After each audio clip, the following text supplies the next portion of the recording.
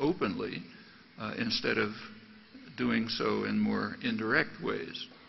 Now, that's a complex constitutional matter because the courts have determined that unlike undocumented immigrants, corporations are real persons under the law and in fact have rights that go far beyond persons of flesh and blood, including rights granted by the mislabeled free trade agreements. These revealing coincidences elicit no comment, showing that the law is indeed a solemn and majestic affair. The spectrum of planning is narrow, but it does allow some variation. The second Bush administration went far to the extreme of aggressive militarism and arrogant contempt even for allies. And it was harshly condemned for these practices, even within the mainstream. Bush's second term was more moderate. Some of the more extreme figures were expelled. Rumsfeld, Wolfowitz, and others. Cheney could not be expelled because he was the administration. Policy began to return more towards the norm. As Obama came into office, Condoleezza Rice predicted that he would follow the policies of Bush's second term. And that's pretty much what's been happening. Although there's a different rhetorical style, which seems to have charmed much of the world, perhaps out of relief that Bush is gone. One basic difference between Bush and Obama was expressed very well by a senior advisor of the Kennedy administration at the height of the Cuban Missile Crisis. Kennedy's planners, tenant, the fashionable word is partner. Britain naturally prefers the fashionable word. Bush and his cohorts addressed the world as our lieutenants. So in announcing the invasion of Iraq, they informed the United Nations that it could follow U.S. orders or be irrelevant. And such brazen arrogance naturally arouses hostility. Obama adopts a different course. He politely greets the leaders and the people of the world as partners, and only in private continues to treat them as lieutenants. And foreign leaders much prefer this stance, and the public is sometimes mesmerized by it. But it's wise to attend to deeds, not rhetoric and pleasant demeanor. Deeds commonly tell a different story, in this case too. Now, the current world system does remain unipolar in one dimension, the arena of force. The United States spends about as much as the rest of the world combined on military force and is far more advanced in the technology of destruction. It's also, of course, alone in having hundreds of military bases all over the world and in occupying 2 countries in the crucial energy-producing regions. Here in these regions, it is also establishing huge mega embassies, each a city within a city. It's a clear indication of future intentions. In Baghdad, the costs of this mega embassy are expected to rise from $1.5 billion this year to $1.8 billion annually in the coming years. The costs for their counterparts in Pakistan and Afghanistan are unknown, as is the fate of the enormous military bases that the United States has established in Iraq. The global basing system is now being extended to Latin America.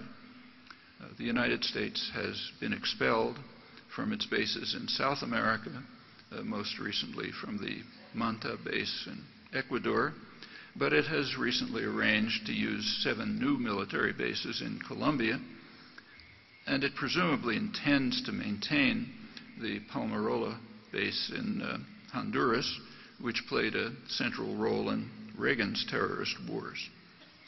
The U.S. Fourth Fleet, which was disbanded in 1950, reactivated in 2008, shortly after Colombia's invasion of Ecuador.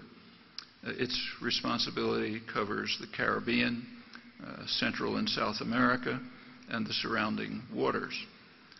The Navy defines its various operations to include counter-illicit trafficking, theater, security cooperation, military-to-military interaction, bilateral and multinational training.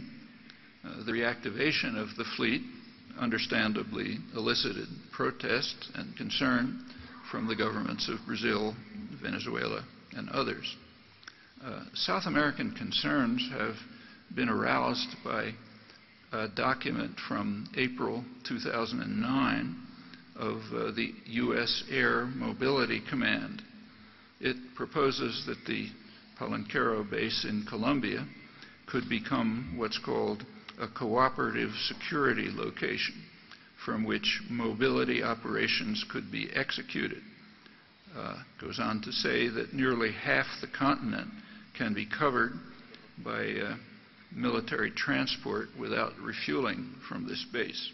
And that could form part of a global en route strategy which helps achieve the regional engagement strategy and assists with the mobility routing to Africa, which is part of the global system.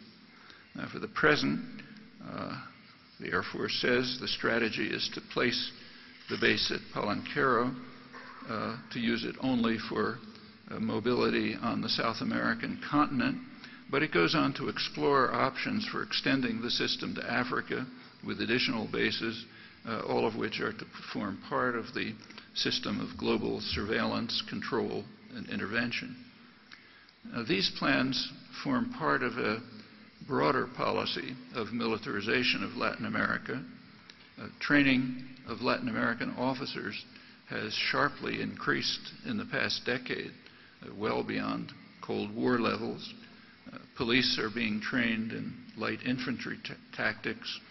Their mission is to combat youth gangs and radical populism. And that term is one that's understood all too well in Latin America. The pretext is the war on drugs, but it's hard to take that seriously, even if we accept the extraordinary assumption that the U.S. has the right to conduct that war in foreign lands. The reasons why it's hard to take seriously are well known, and they were spelled out again last February by the Latin American Commission on Drugs and Democracy, led by former Latin American presidents Cardoso, Zedillo, and Gaviria. Their report concluded that the drug war had been a complete failure, and they urged a drastic change of policy away from forceful measures at home and abroad and toward much less costly and more effective measures. Now, studies run by the U.S. government and others have shown that by far the most cost-effective way to control the use of drugs is prevention, treatment, and education.